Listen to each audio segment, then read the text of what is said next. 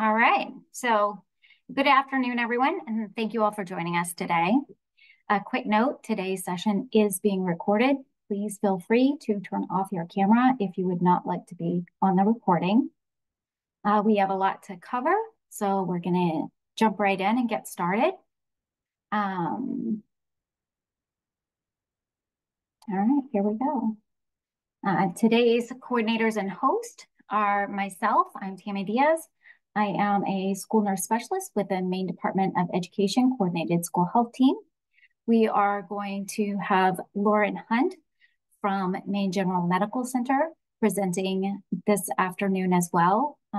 She is the Harm Reduction Program Coordinator at Maine General. And Susan Berry is going to be sharing her knowledge. She is the Health Education and Health Promotion Specialist, also on the Coordinated School Health Team at the Maine Department of Education. Can you share your screen, Tammy? Yes, sorry. Thank you for letting me know.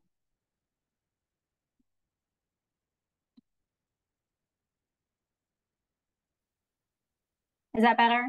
Are you seeing them? Yes, we are. Thank you.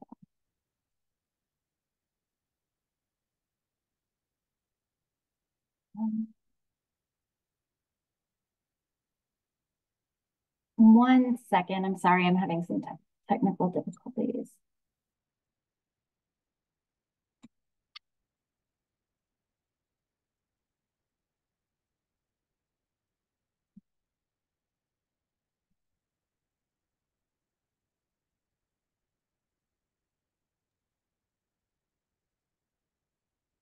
All right, let me try this again.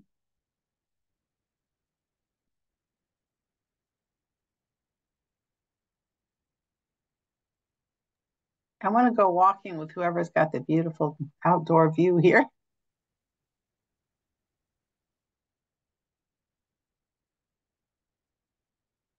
Sorry about this. And for those who have just joined us, because we've had several folks join, please add to the chat box your name, your district, and position for us.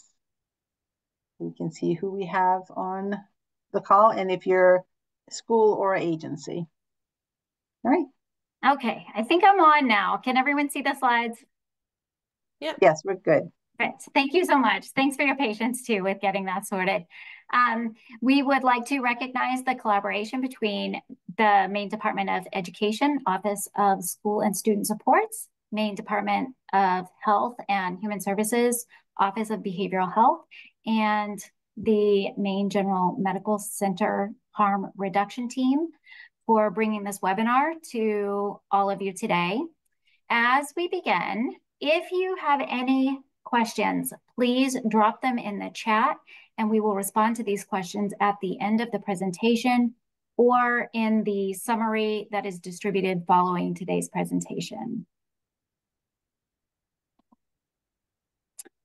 And a quick note about our mission and vision here at the Department of Education. It is the mission of and vision of the Maine Department of Education to promote the best learning opportunities for all Maine students by providing information, guidance, and support to our schools, educators, and leaders, and by providing adequate and equitable school funding and resources.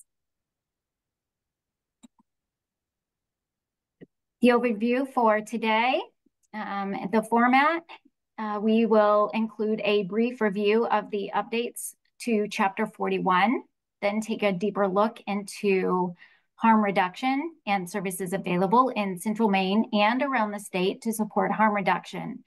We will discuss opioid overdose and naloxone administration and conclude with reviewing alignment with health education standards and resources.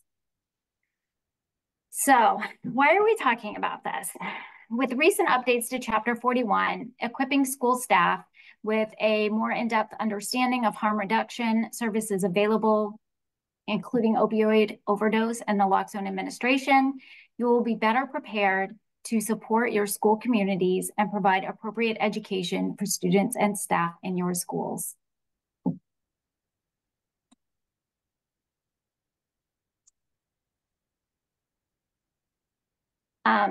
Looking at Chapter 41, one of the original version of this rule required public schools to offer training to students on how to perform cardiopulmonary resuscitation and the use of automated external defibrillators, or AEDs. The rule was updated during the 131st legislative session to include training related to naloxone hydrochloride administration or other FDA-approved overdose prevention nasal spray by secondary students. That was a mouthful. For the purpose of today's presentation, updates related to Chapter 41 being reviewed will focus on the addition of naloxone education. So looking at the standards of naloxone hydrochloride training, the standards are that training on administration of naloxone, nasal spray, or other FDA-approved overdose prevention will be offered as extracurricular instruction. Training should include initiating emergency response services, recognition of possible overdose, and actions to take to reverse it.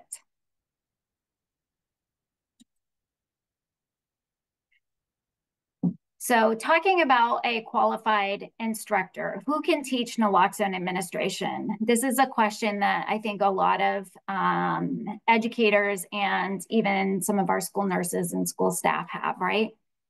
What is a qualified educator? A qualified educator for opioid-related overdose response should have, 1, knowledge of substance use prevention, and 2, must have knowledge of naloxone hydrochloride nasal spray or other FDA-approved overdose prevention nasal spray administration education, which we will be reviewing here today. It is recommended that instructors be CPR and AED certified. And if you are not CPR certified and would like to be, we will be sharing resources in the follow-up communications.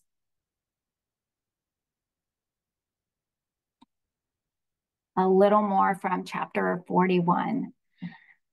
Let's talk about education standards. To ensure that let's talk a little bit about education standards. The education must be aligned to national opioid response guidelines adopted by organizations that offer research-based training and best practice. So what does this mean? Examples of organization that offer research-based training and best practice would be organizations like the National Institutes of Health, the Substance Abuse and Mental Health Services Administration, otherwise known as SAMHSA, or the Centers for Disease Control and Prevention. These are all examples of organizations that have evidence-based, research-based resources for education. These organizations also often inform and serve as a resource for schools, for healthcare organizations, and for states.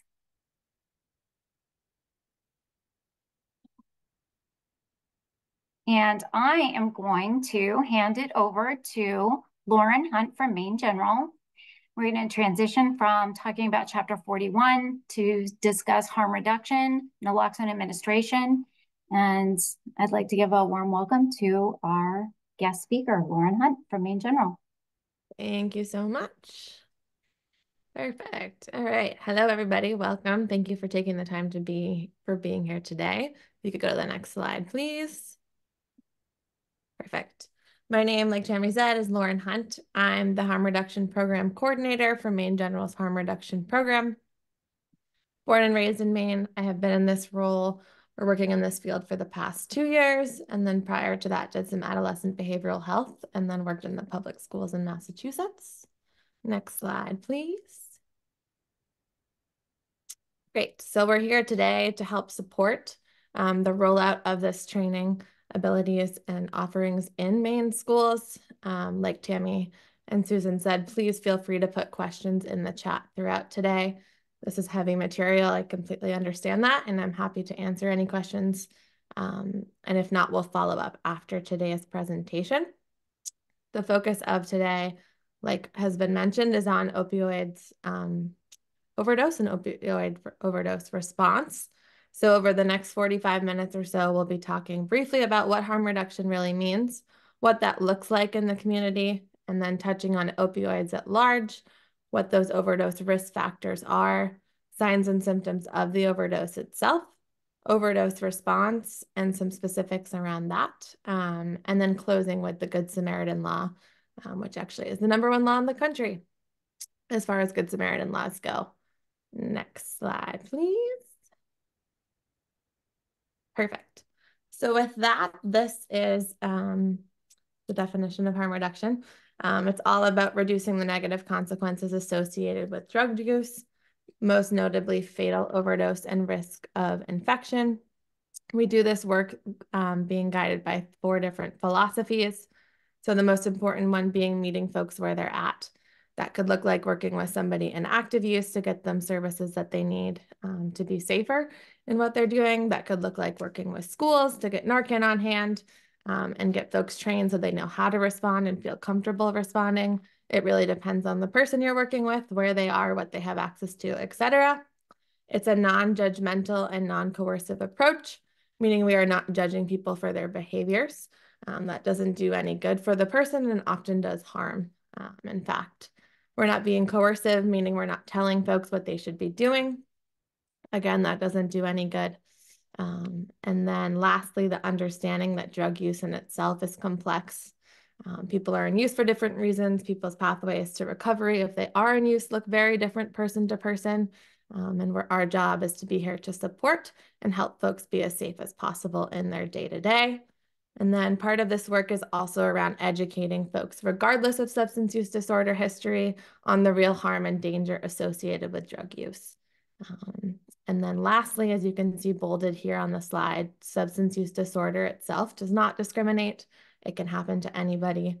And our job here working in the field is to help folks be prepared if they're not within it. And then if they are, to help support and offer services, etc., when that opportunity allows. Next slide, please. Here is just how this work translates in the field. So the goal of today is really, or this part of the slide deck at least, is to just show what we're doing. If this is of interest to folks, if they know folks that could utilize these services, please reach out. Word of mouth is really powerful in this field. We're happy to help and offer these services where we can and link folks if we're not the best spot for them. If this doesn't apply to you, that's okay too. But we'll just take a quick second to talk about some other services that we offer. So these are some examples, syringe service programs. We have 2, one is in Augusta and one is in Waterville. Those are needs-based, free and anonymous services for anyone over the age of 18. We do outreach resource tabling. So that could be setting up shop really anywhere that will have us. An example, our local YMCAs. We go and offer harm reduction resources, but also hygiene bags, wound care kits that anybody could use. Overdose prevention education games is my favorite part of the job. And we take that all over the place as well. It's a more fun way to learn about stuff that's not so fun to talk about sometimes. An example of that is in correctional facilities, and we have started and are looking into offering it more at schools as well. Narcan training at large, connecting folks to different services. You can see some examples there, treatment, other resources, etc. We do some stigma reduction trainings, and we incorporate those into others as well, because that is the #1 barrier for folks accessing treatment when they're battling substance use disorder. HIV and Hep C testing, we can offer that for free to anybody interested, and we're happy to come anywhere for that. And then lastly, the resource allocation piece, which includes hygiene bags and wound care kits, and that can be offered to anyone for free as well. Next slide, please. Just quickly, those are then some of those you can see within the hats that we serve at large, but just to see as a program specifically, if any of these are of interest to you, please reach out and we're happy to set that up. Next slide. Great. And then from there, these are the service areas or the counties within the service area that we serve, these 9 counties of Midcoast and Central Maine. However, if you do not fall in this county, that is okay. We're more than happy to link you to our counterparts in other parts of the state as well. Next one. These are what are called Tier 1 hubs or catchment areas. We are the Tier 1 distributor of nasal naloxone or Narcan. Like I said, for those 9 counties of Midcoast and Central Maine, Bangor Public Health is our counterpart for the northern counties, and then Portland Public Health takes Cumberland and York counties. Additionally, we work with Maine Access Points, which is technically another Tier 1 distributor who focuses more on peer distribution. But at large, the 4 of us work with varying numbers of different organizations within these areas to have access to Narcan for either have on hand emergency method or to do direct community distribution themselves. And we're happy to come and train sites in those areas as well. Next one, please. Just quickly, if your school is interested and does not yet have Narcan, that first link there will link you to what's called getmainenaloxone.org. It's essentially like a quick Google sheet. You just fill it out, and then based on your location, you'll get matched to the right person who will then help you complete that process. And then the second link is for the options program. This is a state-funded program where there are liaisons, one or several in every county, and they do harm reduction work at large. So they can help folks with additional resources, whether that's prevention, treatment, you name it. And that's a great site to then look into some more information there. Next slide, please. And then additionally, another resource if of interest to our syringe service programs around the state.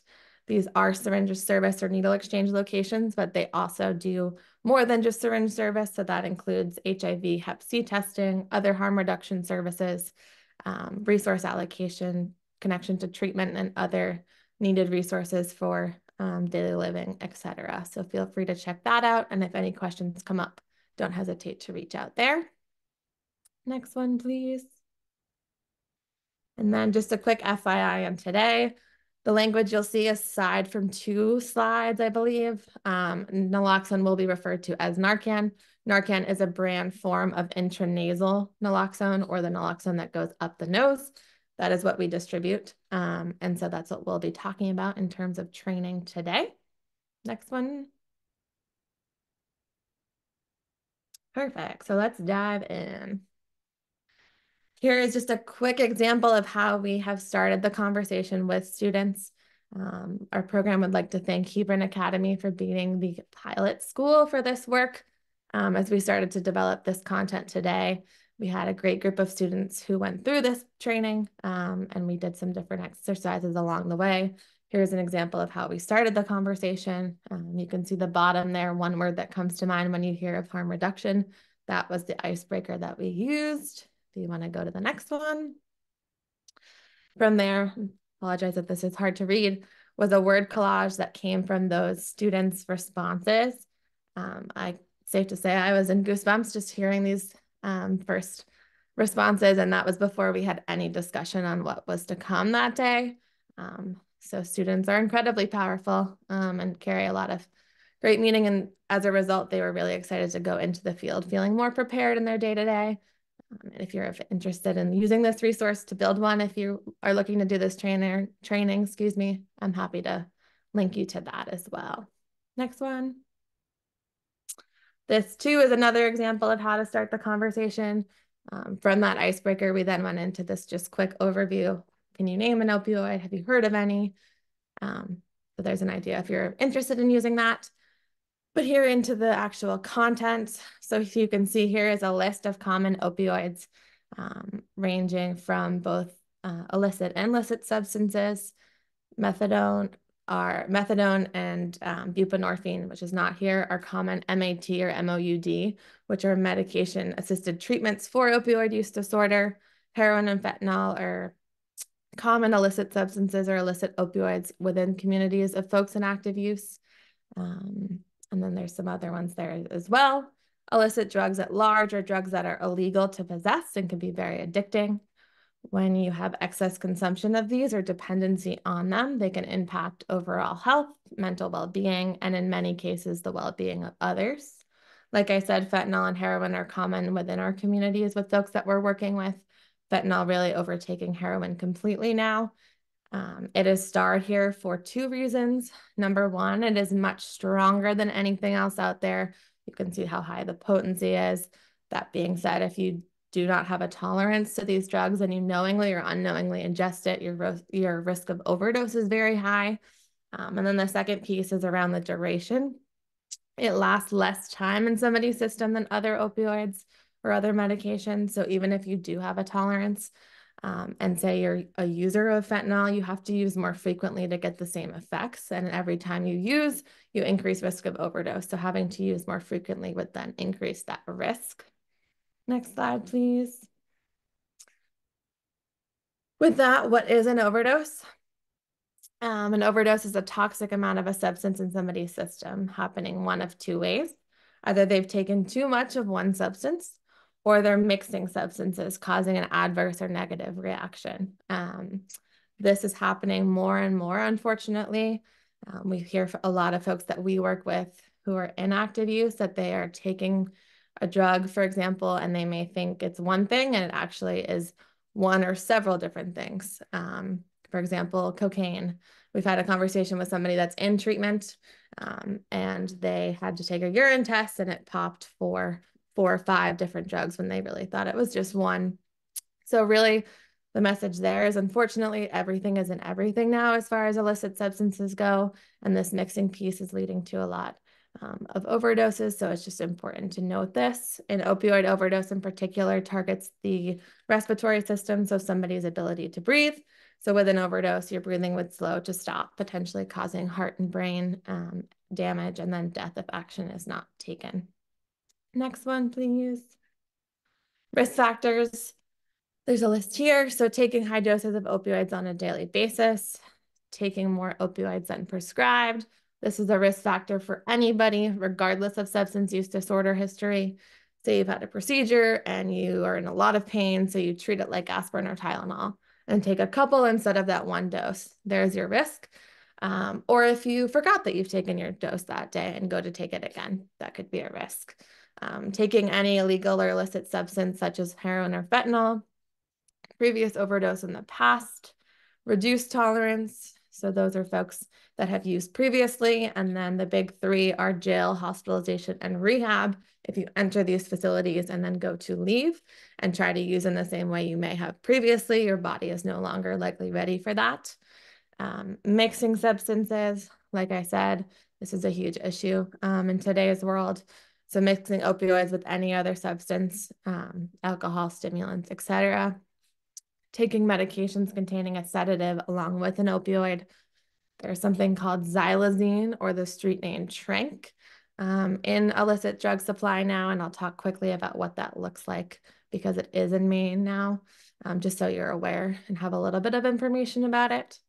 Being at risk for respiratory distress for any pre-existing respiratory-related condition, sleep apnea, asthma, emphysema, etc., puts you at further risk just because it targets that respiratory area. Kidney disease, and then being over the age of 65. Next slide, please. Here's just that quick note on xylazine. So xylazine is a veterinary drug used as a sedative for very large animals. Unfortunately, is now laced in illicit drug supply. We're hearing it become more and more common. It started in Philadelphia about a decade ago and has now made its way up the coast. For humans, it's a central nervous system depressant. And essentially, the human body does not want it in it. So it's going to try to get it out in any way it can. And so with that comes open wounds. They can start blister size and then grow. They take quite a long time to heal.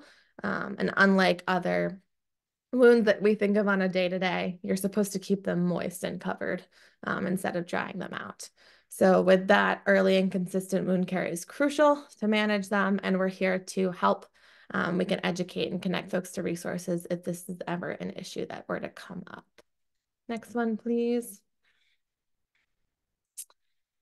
So from a harm reduction point of view, I felt it was important today to just keep this slide in here, completely understand if schools do not use this, but just so you are aware, coming from harm reduction, we're a safer, not safest approach. So obviously the ideal situation would be not using drugs, but if it is happening, if you know folks that are using it, really encouraging folks to have Narcan on hand in case of emergency. This goes for anyone, regardless of substance use, because we can all be good Samaritans, and I'll talk a little bit more about that in a second.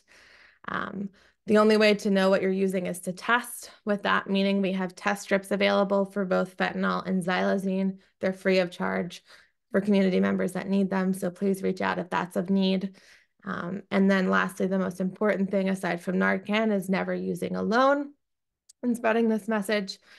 The biggest reason being that if you were to be alone and were to overdose, there would be nobody there to help you. Next slide, please. Oh, sorry, and I forgot to mention just quickly there, if you have other questions about that messaging, about substance use, about prevention, etc., we're happy to connect you, to your local drug-free communities partners.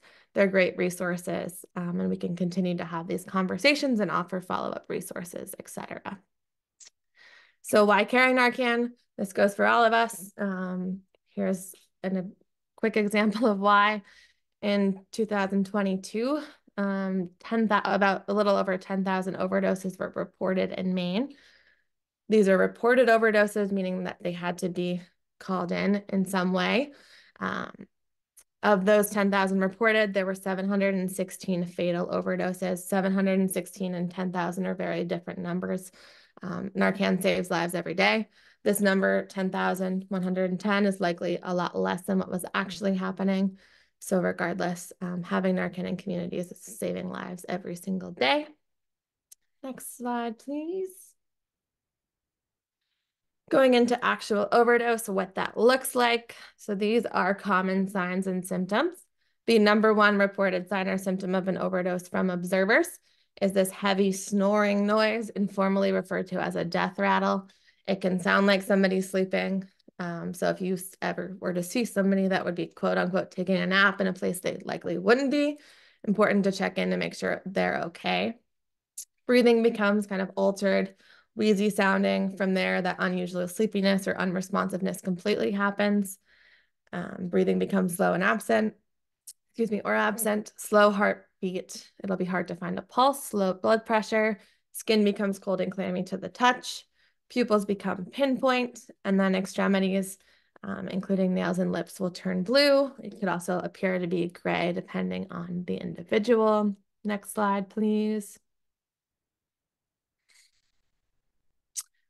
Just touching on the actual progression again. So the breathing will slow to stop, potentially causing heart and brain damage and death if action is not taken. Next slide.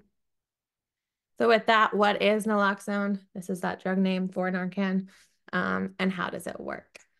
Naloxone is an opioid antagonist, meaning it fights against opioids on the receptors in your brain.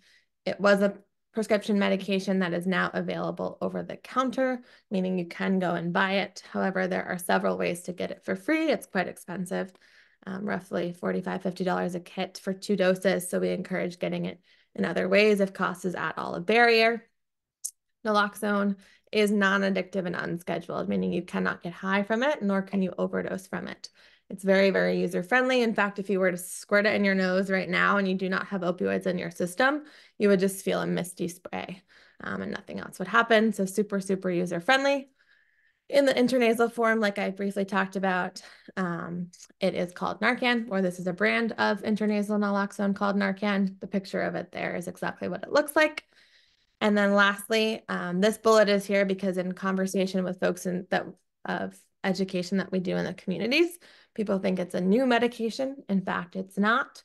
It's been used for decades by EMS services. And although it has been traditionally used by first responders and emergency medical services, lay people can easily be trained, like you all are today, in emergency situation response. Next slide, please. Continuing, naloxone is only effective with opioids, meaning it will only reverse an opioid overdose. That being said, if you suspect overdose for whatever the reason may be, please still use naloxone because you will not cause any additional adverse effects on the individual if they are not overdosing from opioids. Or if they're experiencing some other kind of health event, it's not going to hurt them anymore. So when in doubt, if you suspect overdose for whatever the reason may be, use that Narcan if you have it. And like I believe we talked about, unfortunately, everything is mixed these days, so the likelihood that an opioid is present is pretty high. The most important thing to take away from overdose response training today is this next bullet here. It does take 2 to 3 minutes after administration to take effect, meaning you want to administer that dose, which we'll talk about in a second, and then wait 2 to 3 minutes before you give somebody another dose. Giving them additional doses during that 2 to 3 minutes does not do anything to speed up the process. That's a very important component of this. And then second most important thing is that it does wear off 30 to 90 minutes after administration, which number one is why it's so important to call 911 so that somebody else that is trained to do so can come and give that person some additional help. The reason really being, regardless, that somebody can revert entirely, be responsive if you've given them Narcan, be talking, etc., and then go back completely into overdose. And so this is really important to know in response. Next slide, please. Just quickly looking at how it works in the brain. So like I said, Narcan or naloxone is an opioid antagonist. Opioids themselves act like a key in a lock. They bind to receptors. When there's too many of these opioids on your receptors, your breathing stops altogether. Naloxone has a stronger bind than opioids, so it comes and literally bumps those opioids off the receptors and takes their place. In doing so, you have restored breathing and saved somebody's life. That being said, they will be an immediate withdrawal from those opioids, which is important to know, and we'll talk a little bit about what that would look like when somebody wakes up in a second. Next slide, please. A quick note on Narcan storage. So it should be stored at room temperature, roughly 60 to 80 degrees. That is best practice. This is best practice because the medication can freeze below freezing temperatures. If it were to freeze, you would have to warm it between your hands to then use it. And that just takes time, and time in emergency response is never a good thing. And then some studies show that the efficacy can change after about 115 degrees, which all in all goes to show why we encourage folks to keep it at room temperature if possible. Additionally, it should be protected from direct sunlight. And then after manufacturing, the kits are good for 3 years.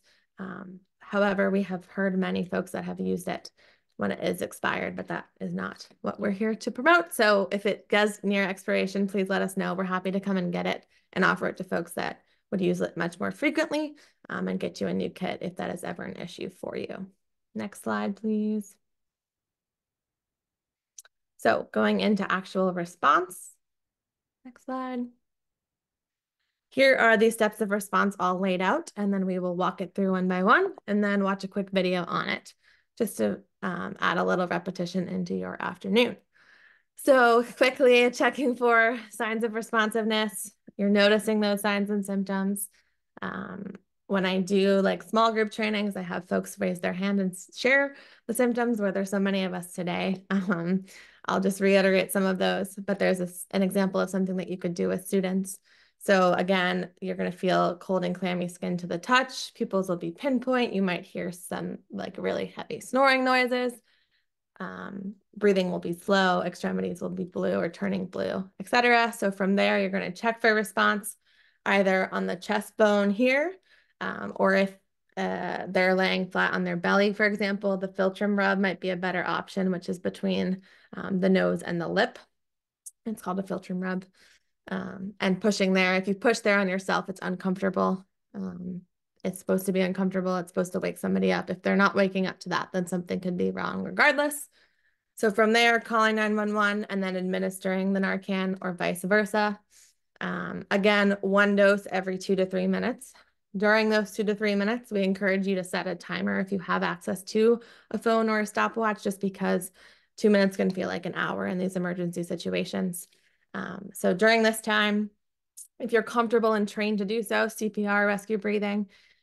If not, putting the person into recovery position, which there'll be a photo of it in a second, but essentially it's laying somebody on their side with the other arm and leg over for stabilization. This is a safe position for the person to be in. It keeps the airway clear, especially if they were to come up vomiting or something like that when they do reverse.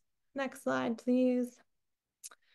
Just a quick, easy way to remember how to respond or how to administer the actual Narcan, the 3 Ps, peel, place, press. You'll see a photo of it in a second, but each individual dose is individually wrapped.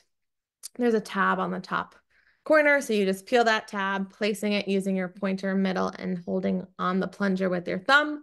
You're going to put it into the person's nostril until your fingers hit the bottom of their nostril, and then press that plunger. Next slide, please. So walking it through again, step by step.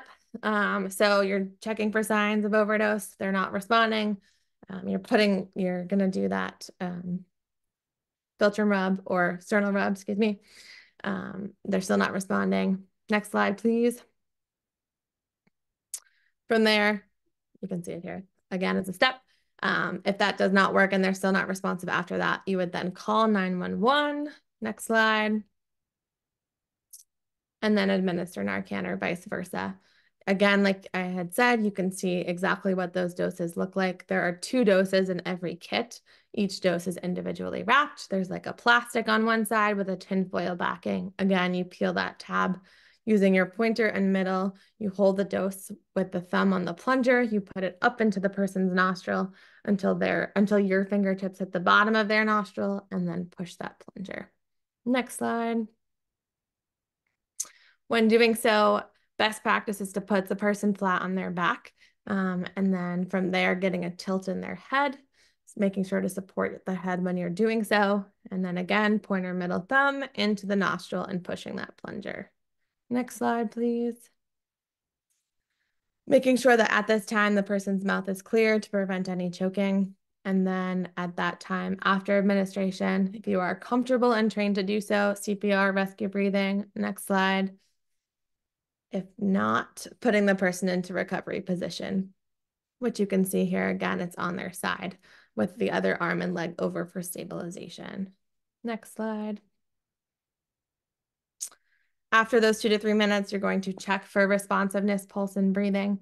If that person is still unresponsive and you're not seeing respiration, you would then repeat this cycle and repeat this cycle every 2 to 3 minutes until that person wakes up, EMS arrives, or hopefully this would never happen, but you run out of Narcan. Even when that person does wake up, please stay with them until EMS arrives.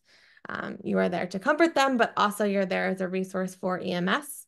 And please try not to throw anything away at that process, because the EMS can know exactly what you gave that person for medication during your response. Next slide, please. And let's watch a little video for just a little more repetition.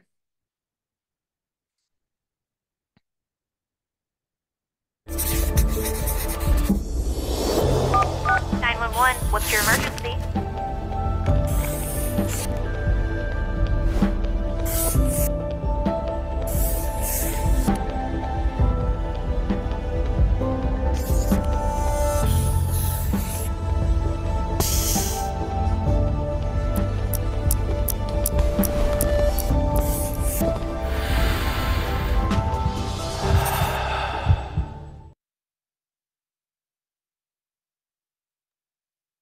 Great, thank you so much. So aftercare is crucial here. When somebody does wake up, they will be in withdrawal. This could look like a variety of different things depending on the person, what they've taken, how much they've taken. You can think of withdrawal as the flu on steroids. So it could be nauseousness, irritability, vomiting, headaches, etc. Another reason why that recovery position is so safe for that person to be in. If they do come up vomiting, they won't choke if they're in that position. Important, if possible, to stay calm, give them the facts. Hey, you've overdosed, there's help on the way. You've had some Narcan, and then encouraging them to wait for EMS just to make sure that they get checked to make sure all is okay, with the biggest reason that Narcan can wear off and they can go back entirely into overdose. Next slide, please. So there is the steps of response, moving into the Good Samaritan Law, which goes hand in hand with responding to overdose. The Good Samaritan Law protects individuals who are either responding or experiencing an overdose. It went into effect with this in this way in August of 2022. So it now protects anyone that is quote unquote rendering aid. That could be as simple as holding a pillow under somebody's head.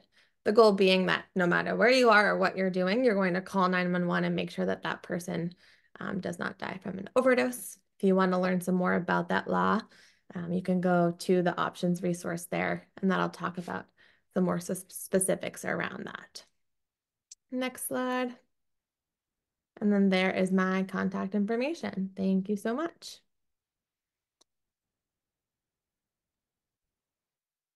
Lauren, thank you so much. I'm sure that there are lots of questions. Lauren is going to remain on the call, and we will have plenty of time for questions and answers after we complete the presentation. We're going to move on to the Maine learning results and talking about that and health education standards.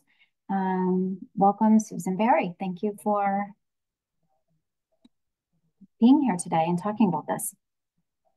Thanks, Tammy. Hello, everybody. It's nice to see everyone. And I just want to say thank you so much to Lauren. That was a great presentation with really good information that we all need. And the repetition part's not a bad thing at all, I must say. But Naloxone education and including the administration instruction fits right within health education. It's just a natural fit within it. Just wanted to say that before delivering any lessons, educators should find out who and what their local resources are related to naloxone availability and administration, and be able to utilize local resources because we know that it's really great when we can make those connections in the classroom with our local resources.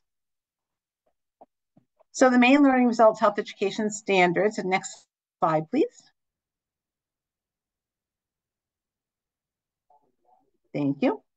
Are just listed here, not expecting everybody to read them, but they cover the content needed for health education in standard 1, and then standards 2 through 6 are skills that we want to teach our students and make them aware of. Many of you are already aware of these. And so naloxone education connects obviously with number 1 because we have information we want to share, but also with standard 2, wanting students to practice health enhancing behaviors and avoid or reduce risk for themselves or others. Also that they need to be able to access reliable information and products as well as services that are out there. And also making decisions, healthy decisions and health enhancing decisions is important, along with communication. So those connect all within naloxone education and administration. And all of that fits naturally also within a substance use prevention unit. So if a curriculum is being delivered by content unit, that's where it would fit as well. And I also would like to share that for clarification around the language in chapter 41, if naloxone administration instruction is part of the health education curriculum that all students receive, then it doesn't have to, in addition, be delivered within an after-school extracurricular activity, though repetition is a very good thing. So offering it in both the curriculum and in after-school or before-school opportunities is not a bad idea. So just what we wanted to do is show how health education, naloxone education fits within health education. And we would like to go through the questions now that we have. You want to go to that slide? And what I did was I have collected the questions that were asked in the chat, starting with a question that says, I'm curious if athletic directors, trainers, and coaches will also have access to naloxone in potentially similar trainings. Tammy, you want to take that one? One second, please. Let's see, I'm sure that athletic trainers, directors, trainers, and coaches will also have access to.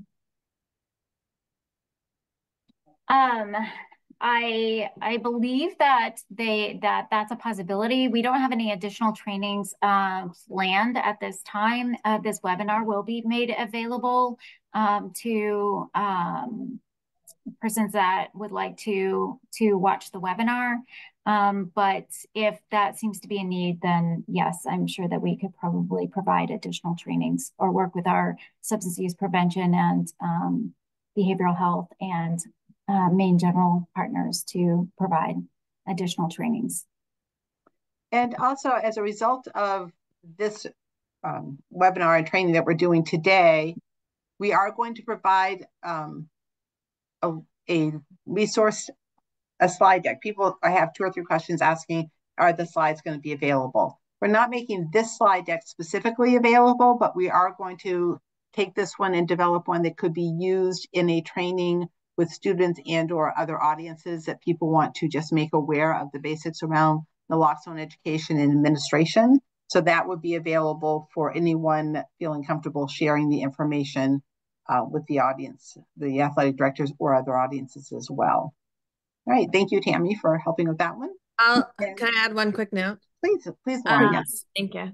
If you're interested in getting naloxone for your school, you had a question about that for the athletic trainers. Go to that link, get Maine Naloxone, and then from there we can help get your school kits if they're interested. Great, thank you very much. And again, Lauren had shared the map with the different locations. Just so depending on where you're from, depends on what agency you would reach out to, what organization. Is there a resource where teachers could access the prevention games? If there are, could we share those, and are they appropriate with high school level? I'm going to go to you, Lauren, for that, because I think she's referring to some of the games you had in your presentation.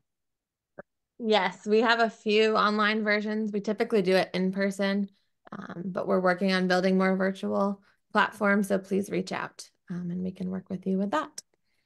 All right, great. And we'll be making this our contact information available for Lauren. And again, I had a couple of questions about accessing the slides after the training.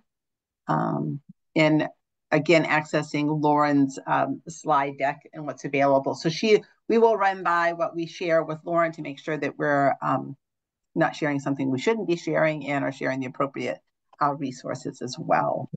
I'm going to go back and just check to see if we have any other questions that have come in. And I just want to add too that as additional materials are developed, they will be shared out with schools.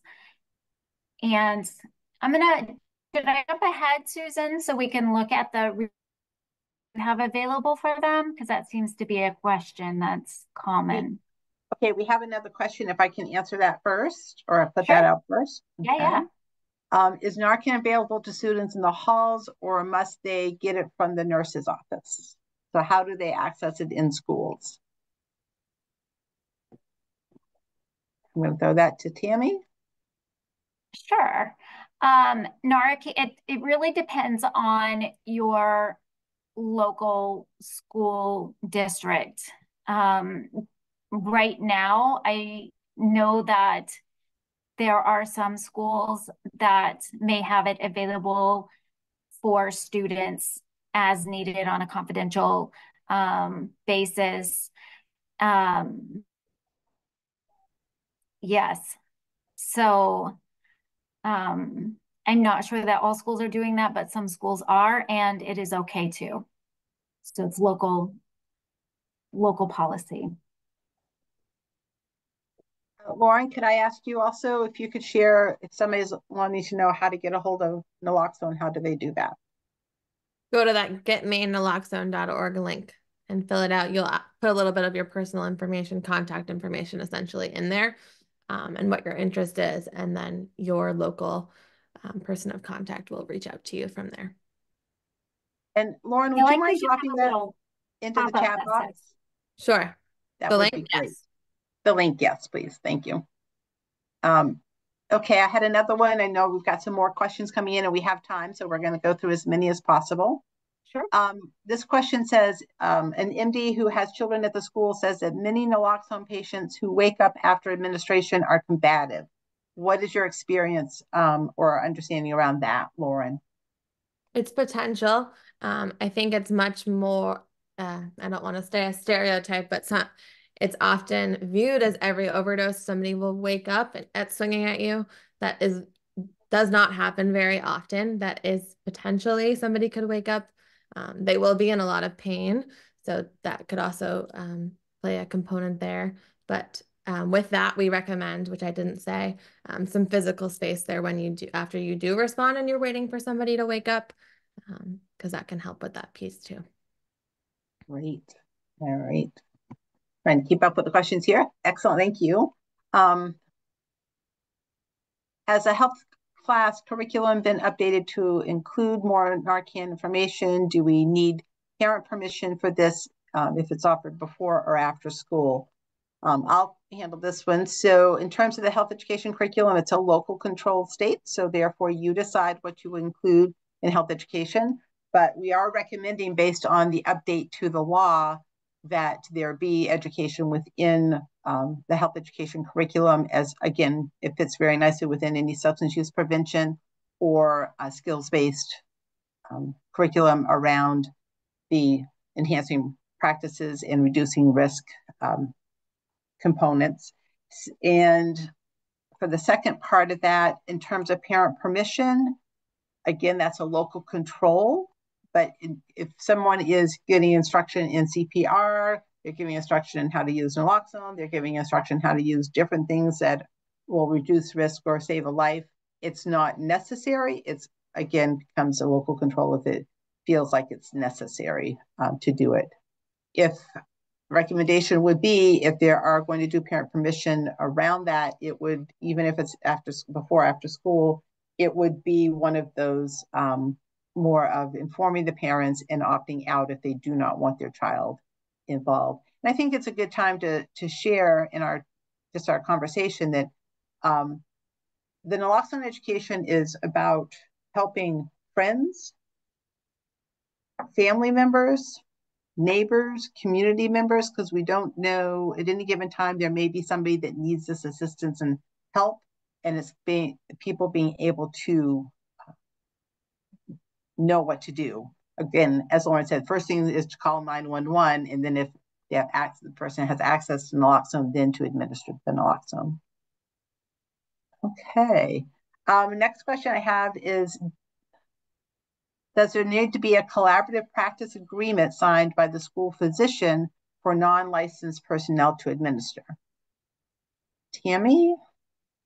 I have an answer, but I want Tammy or Lauren to be the ones that answer that.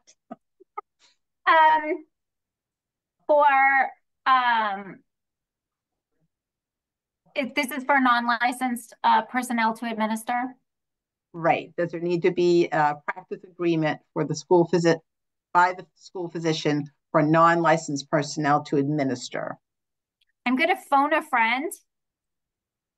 I believe that.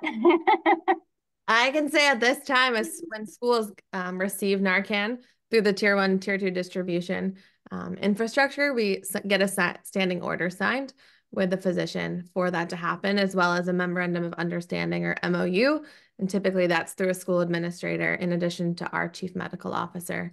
And that varies depending on which T1 you work with as far as who signs it. But there's an answer to your question as far as where the physician's involved. And that may change now that naloxone is over the counter in coming months or years. Tammy, this is Emily. Can you hear me? Yes, thank you. Yep, I just wanted to, that's right on, Lauren. Thank you for answering that. That because schools have other regulations for medications, any medications, that collaborative practice agreement right now, yes, it is required for unlicensed staff to be administering it. And then that allows you to store it in those publicly accessible locations, like in the AED box, or some staff might even carry it. Thanks, Emily. And that goes right along with, as Emily just highlighted, that we had shared in the chat, by some one or two people, I think, that in their school they are keeping it in the AED cabinet, so it's readily available for people to know. And I believe Joe Merrill commented, not true, worked in an ER as a nurse, doesn't it's rare. I think that's was in response to the convulsions and combative behavior, and that Lauren's also shared. Am I right, Joe? If I'm wrong, Joe, let me know. If I'm right, then we'll just leave it. Okay, correct. Thank you. Thank you, Joe, for sharing your experience too. Yes. I wanted to pop in there too, another thought and opportunity to offer naloxone education to students is during CPR training. That's a prime time that you can do hands-on kind of because you're already teaching them to respond to an unresponsive person. So that might be also an opportunity to kind of have a more hands-on teaching experience. And having that combination and understanding of the two CPR and naloxone administration, for students to understand how those go hand in hand is important as well. And Lori, thank you very much, has dropped into the chat sample collaborative practice agreements for folks to access there. And another question. All links and resources will be shared in the follow-up email. So don't worry about missing any. Yes, thank you so much for that. If someone ODs in the school, what do students do? Tammy, you want to do that one, or Lauren, would you like to address that? I mean, it would start with, assessing if they are unconscious, they would get help, and if naloxone's available, they would potentially give naloxone or get someone that can give naloxone to the student, right? It kind of depends on a lot of situations. Is it maybe an after-school program? And there might not be anyone else available, but they may have naloxone. There are a lot of different scenarios here for that question. If there are adults available and they're in the classroom, I would think that the teacher, the educator would be responding to that emergency and supporting the students in the classroom and really just trying to give privacy to the student or individual that's experiencing the overdose while they're accessing emergency response initiatives. Do you want to add anything, Lauren, or anyone else? Or Madison? We have a lot of experts on the call. I wouldn't call myself an expert, I guess, but I just put in the chat as well that's when it's just really important that students know, excuse me, where they can find naloxone within their school, and they're able to be able to talk to their teachers or their health educators about experiencing overdoses. This is Emily, and I would just also add that, what are your students told to do when there's any life-threatening emergency that they witness? It would be treated the same, I would think. They're told to get help. So call 911. Oh, go ahead. Sorry. No, I said and call 911. Go ahead, Lauren. Definitely call 911. And then I would add this would be a plug as far as your training goes as you develop this to offer to students. Make sure that is included as an objective and kind of a conversation for students. Absolutely. What are the protocols? And I think, as Emily was saying, what are the protocols for any type of emergency? And then you just reiterate those when you're talking about naloxone education and administration. So all questions are important. So we have, would parents need to sign permission for administration like they do for standing orders at the beginning of the school year? So I'm going to tag Tammy and or Emily for that one. And that again goes back to local policy. It's an emergency drug that would be available. they may offer for parents to complete a permission slip. However, I think it would be like another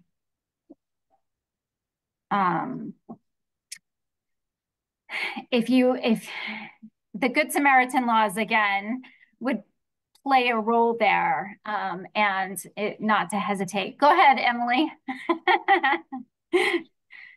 No, I know that you know the answer, Tammy, but and I don't even know if you can see me or if you're looking out my window, but that they wouldn't necessarily have to sign a permission form for an emergency medication because of the Good Samaritan law. And if you have something that could potentially save their life on hand and you don't use it, you might actually be in more trouble for not using it since it was there. So it's complicated, but the parents don't necessarily know that their children are even using. So they're not going to necessarily sign permission form for that. Very good. Thank you, Emily. Someone commented they had an EMT come to their school to do a training, and he said that the same thing that we've been hearing. They usually are not happy when they wake up. So that was in comment around the combative behavior. But I think also just reiterating your local EMTs are a great resource. Educators in the school nurses, it's important for students to see them and know what they're sharing the information, but also outside resources and knowing who those resources in their community are is very important. So I think that's definitely something an EMT could come in and cover. So I'll put one more call out. If there are any other questions, you can drop those in the chat. And meanwhile, I'm going to have Tammy go on. Well, yeah. You want to look at the resources? Sure. Okay. If I can get to them. So in terms of resources, what we'll be doing is we've had a number of questions about the slide deck. As I said, what we're going to do is create a slide deck from the ones that Lauren has and share those out with everybody and put them on our website. So Tammy, can you take us to the web page? Is that possible? Currently, I'm going to have to stop share and reshare, so just hang with me. So we do have resources posted on the School and Student Supports School Health website under the acute care, and that's what Tammy's going to pull up and show us. And so on that page, you have different resources you can access, including there are a couple of links to lessons that could be used or modified for the classroom. Health educators are great at making lessons come to life. So they have information and resources in them in these lessons that can be utilized with the students and engage the students in their learning. Just waiting for Tammy to share her screen. Thanks. Sorry about that. No, that's okay. It's easier to talk when I'm looking at everyone. So it messed with my presentation mode. So thank you. Is it possible to make that just a little bit larger? But you can see it and scroll to the top of the page for me, Tammy. Yes. Okay. Okay. So when you click on the page, this is a page you're going to come to, the School Health Services Acute and Emergency Care, and then you'll scroll down to the opioid response section. Overdose reversal page, and again you have resources right here that you'll want to go to this page and peruse it. I'm going to drop the link to it in the chat right now as well. Thank you, Susan. Sure. Can I also just add here the Maine Naloxone Distribution Initiative is also linked on this page that Lauren had talked about earlier, where you can access the form to get naloxone, right? Excellent. So again, you'll receive these resources and links to these resources in a follow-up email also, along with directions to where you'll be able to find the recording of the webinar. So I'm going to just pause one more time. Are the naloxone training materials available for schools to use? I'm assuming, Yvonne, that you're talking about the training materials that Lauren shared. There on the resource page that we just shared, there are a couple of programs, one by the CDC and one by the National Institute on Drug Abuse, that are age appropriate for adolescent education. And you can use information contained on those web pages for educating students in your classrooms and school communities. There is also staff education there that staff can do independently from the CDC. There are many modules that they can work through in their own time. And I believe they also can get some contact hours or something from accessing those as well. Speaking of that, I am going to put the contact hours link in the chat.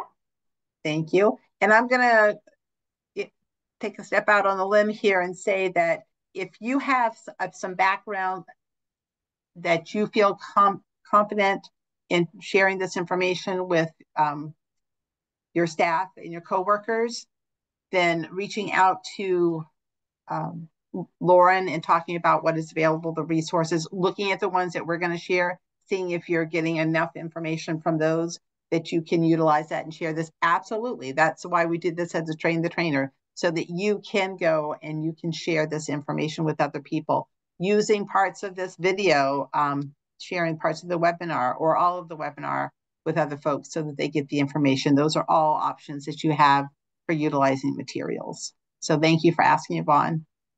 And we do have, again, as Tammy just said, dropped into the chat is a link to your contact hours. So you want to grab that.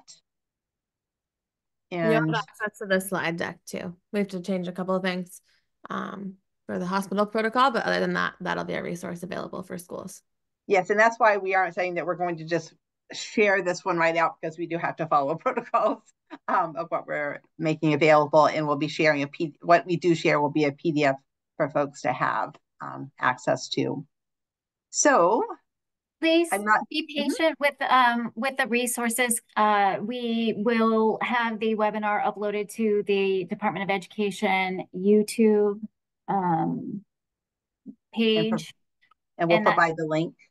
And provide the link, and that might take about a week to get it uploaded. So it might be about a week before we get all the resources out to everyone. But definitely they are coming. Yes. So we want to thank you all for being here today. And as we wrap up the webinar, what we hope you found was some new information or updated information on the updates to Chapter 41. And for those, again, who might have joined us a little bit later, Chapter 41 was about CPR and AED training being offered to students, or education being offered in the schools. And what has been added to that now is the naloxone education and administration instructions. We had a very wonderful presentation from Lauren Hunt from Maine General, who is a naloxone educator. That's not her title, it's in the presentation. She's a harm reduction coordinator. And thank you so much, Lauren, for being with us and sharing your knowledge with the group. We looked at how naloxone education fits within health education and aligns to the Maine Learning Results health education standards. And we have highlighted some materials that are available on our website and let you know that we do have more coming your way and that will be put on the website. Again, a little bit of grace and patience with getting up the follow-up email. It'll be in the next couple of days, by the end of the week, that you'll receive that. And we might just be a little bit longer with the webinar on the YouTube page. So please make sure that you grabbed the contact hour link out of the chat. And again, thank you all for being with us today. We appreciate that. We have a couple of other notes that have been dropped in here into the chat. Trying to look here. So John Reynolds from the mobilizerecovery.org also does naloxone education through Maine General. Looks like in collaboration with Lauren, and she's the best. Good shout out there. So, well, again, we'll share any additional information that we have in the chat that we might have overlooked. So thank you all for being here and for joining us. Does anyone else want to add before we sign off? Thanks everyone for coming today. Thank you so very much. We really appreciate the great turnout and all that was shared. Take care. Bye-bye. Bye.